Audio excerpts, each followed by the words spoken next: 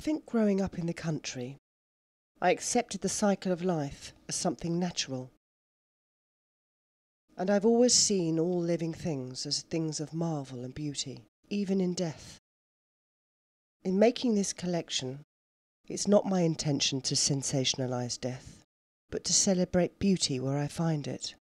There's a huge taboo these days in using fur for clothing. But the animals whose pelts I've used in these garments, they didn't die for their fur. Absolutely no animal was harmed or died for the creation of this collection.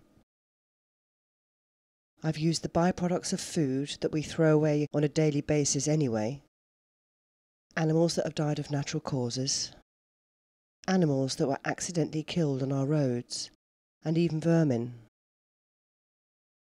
All of them were donated by friends or family, or I even bought them over the counter at the butcher.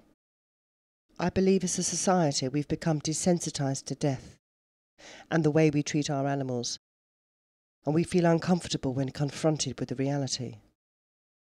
I think it honourable and right to use every part of an animal we kill to eat, and give extended life to things of beauty long after their death.